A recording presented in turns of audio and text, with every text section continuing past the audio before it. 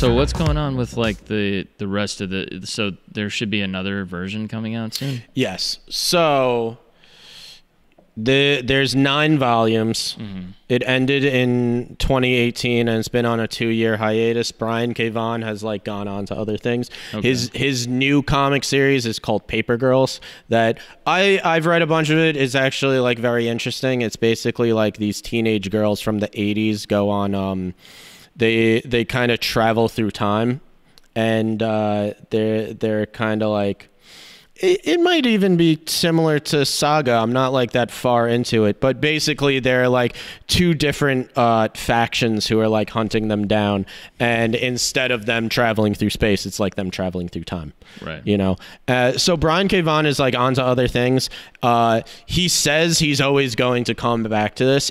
Well, it's only been 2 years, right? It's only been 2 years. I love how that's like a long period of time now. Just like. You know, well, it's not so much that it's been off. The reason why people aren't sure when it's coming back, it's not so much that it's only been off for 2 years. It's that he's on to a different series now. Right. Which is why people like are thinking it might take a while for it to come back. He also says like this will never be a movie or a TV show.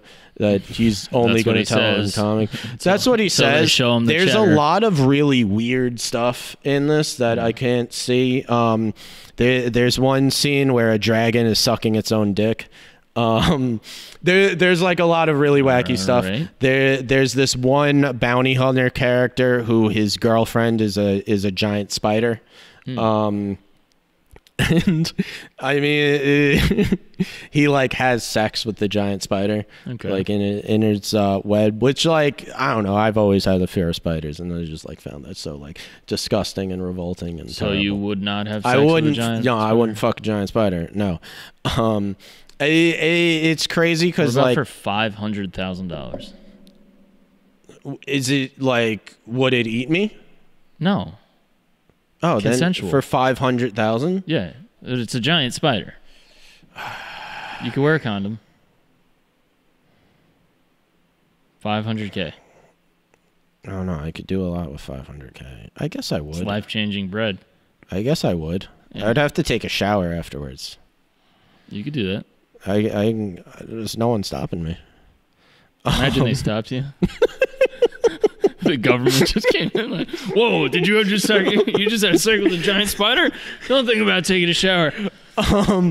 It's also cool. There's just like so many different worlds and so many different like species of kind of humanoid people all like kind of living together. Mm-hmm. And some of them are weird. Some of them are giant insects. There's not just giant spiders. Like when Hazel grows up, they're kind of there's one part where they get captured and they're kind of in this like prison colony, and Hazel's teacher is like this giant praying mantis.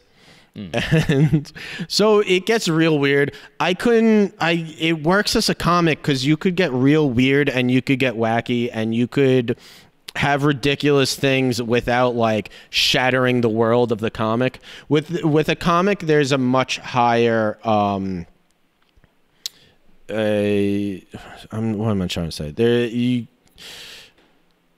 You can get away with a lot more. I'll come back to it. It doesn't matter. All right. That was quite the segment. But with a TV show, you couldn't get away with such wacky stuff. With a movie, but you know what they're gonna do? They're gonna hire fucking. They're gonna hire someone. Kristen Bell and fucking Leonardo DiCaprio. I don't have good references. Actually, hold up. Leonardo DiCaprio now, maybe not. A young Leo would actually be really good for Marco. Because I actually based those off of like they kind of you could see it right. I don't see Leonardo DiCaprio. Yeah. Who do you think she looks like? I don't know. I said Kristen Bell. A little bit.